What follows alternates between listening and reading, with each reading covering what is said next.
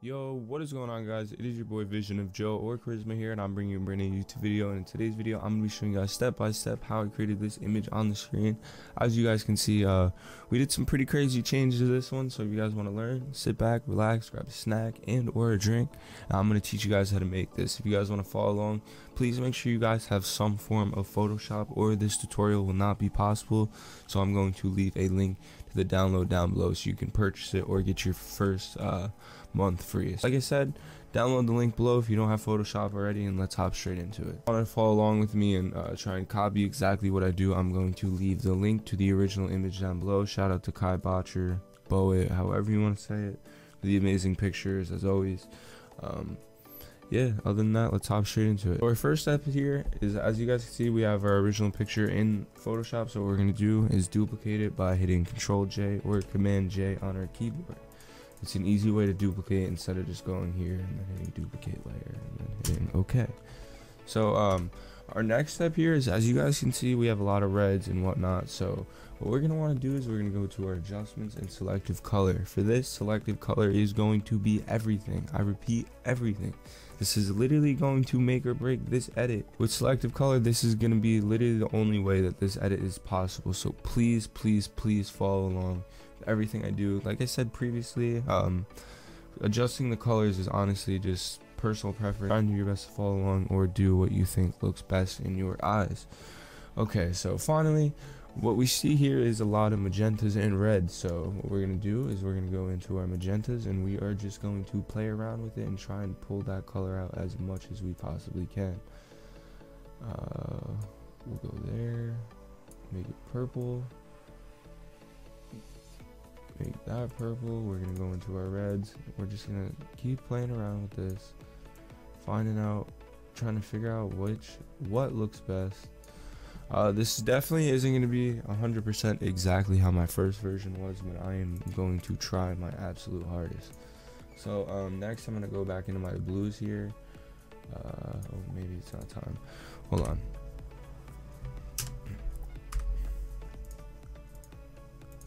Alright, so what I can see here is a lot of reds and magentas and a little bit of yellows, but that the yellows are mainly going to be on the facial tone, so we're not really too worried about that right now. Our main focus is changing the color of this background and making it pop. So I'm going to start off with the reds here in this case, and I'm just going to try and figure out what looks best in my eyes.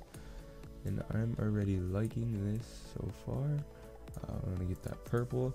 As you guys can see, it's kind of changing the colors of the face, but I'm going to get to that very shortly and how we can stop that from happening.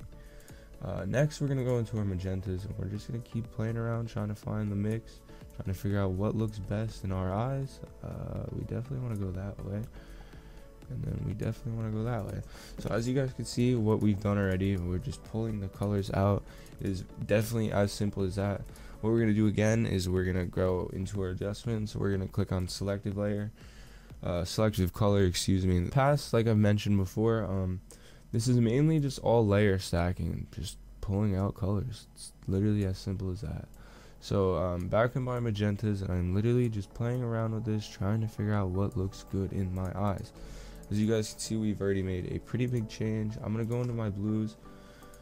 Actually, just kidding. I'm going to go into my reds and just try and get the purple going now. That looks good. That looks good. I'm going to go into my blues here too, because I think it might let me make some changes. No, not yet.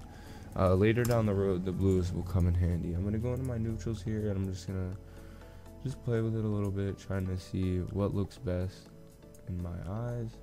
That looks pretty good. So this is where we're at already. There's our original, and this is where we're at. If you guys want to figure out how to get these colors off the face, I'm going to show you guys very quickly.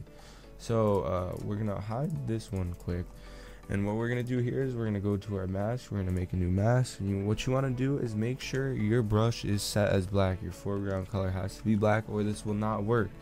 Make sure you hit B on your keyboard, make your brush smaller, whatever you have to do. And what you're going to do here is just slowly just paint away all the color changing that we did on the face. While doing that, since we're only erasing the face, it is not going to affect the colors of the leaves in the back, as long as you take your time with this and try and be as accurate as possible, and it will not affect the leaves.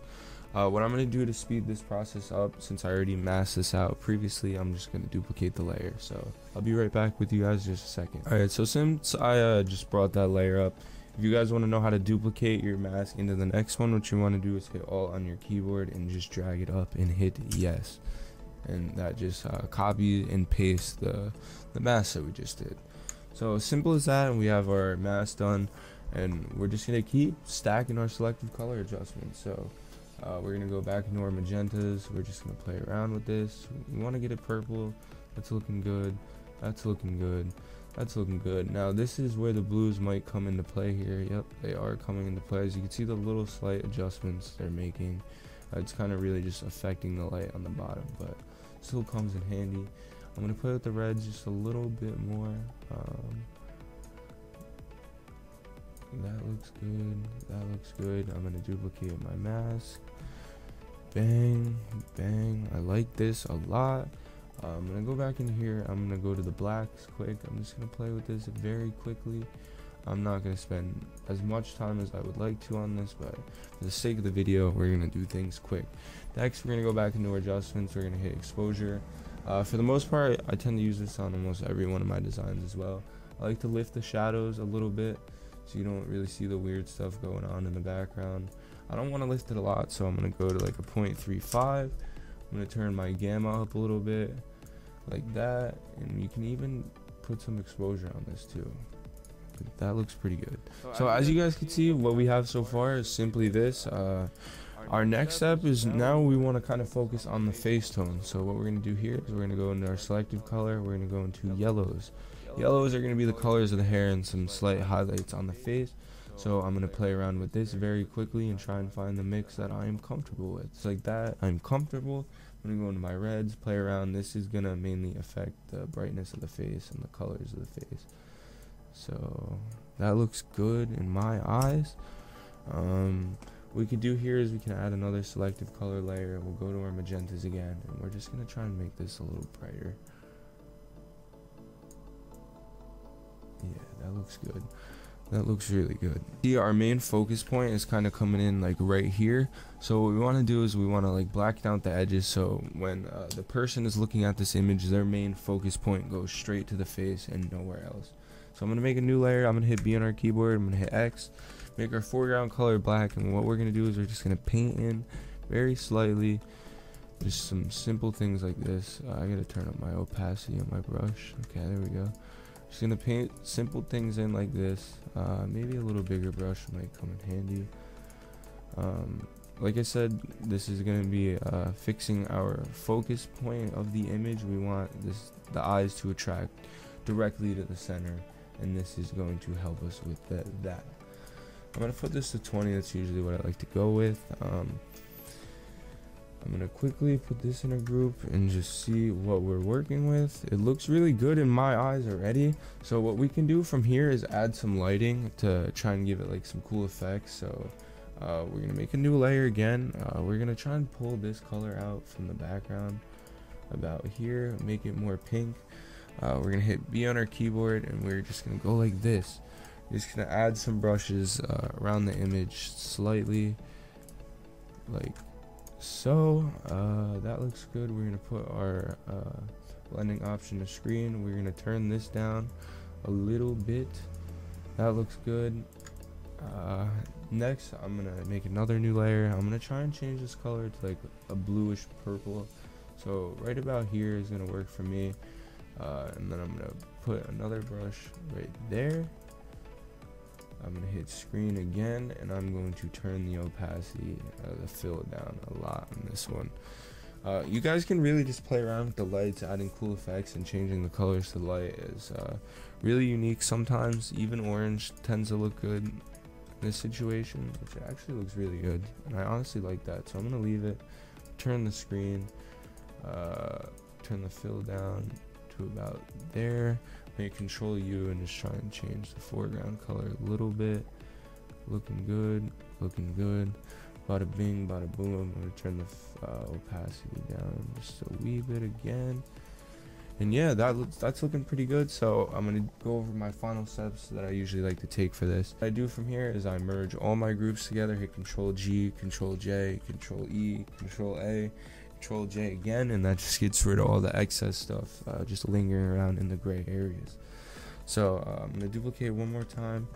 And what I usually do from here is I go into camera raw filter, and this is where the magic usually happens. So first of all, before I even touch anything, I'm gonna add a vignette and turn up the sharpness a little bit to get it to pop a little more and try and up the quality.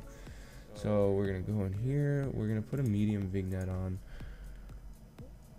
That looks good. I'm gonna hit E on my keyboard, and I'm just gonna delete where the lights are coming in, so it doesn't really affect that part. Okay, that looks good. Control E, we're gonna hit Control J again, and quick duplicate, go back into camera raw filter. Next, I'm gonna add a little bit of a temperature on this, a little bit of a tint. I think last night I went with a 5.5, trying to cancel things out, and I definitely did because I could just tell the difference it made. I'm gonna turn the lights up a little bit in our tone curves to about 7. Highlights can even go up. You turn the blacks to about -3 or shadows to 2. We can go into this little guy. I really enjoy this tool a lot. It's super helpful. If you guys don't use this little tool in Photoshop, you really should, because it is very simple and game-changing in my opinion. This is looking good. I'm gonna add a little more contrast to get things to pop. Turn the highlights up, turn the whites up. Blacks can go down a little bit more, honestly. Next, I'm going to go into here, and I'm just going to play with our HSL adjustments to try and get this exactly where it was at last night. Like I said previously, this is all personal preference of what you personally think looks best, so by all means, you don't exactly have to follow along, but it will definitely help you to get a better understanding of what I'm doing exactly.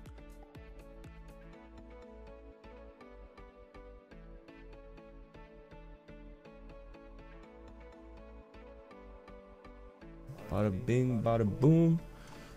Sorry, I sped that up just a little bit because I just wanted to make things quicker, because this video is getting a little bit on the longer side. This is where I'm at right now. I'm going to add just a little bit more exposure here, and then I'm gonna go, I think we can go with like a 0.8. I'm gonna hit OK just to see where we're at and what we just did. And honestly, I like this, found this helpful. Please let me know down in the comment section below if you want to see more videos like this in the future. Please let me know down below.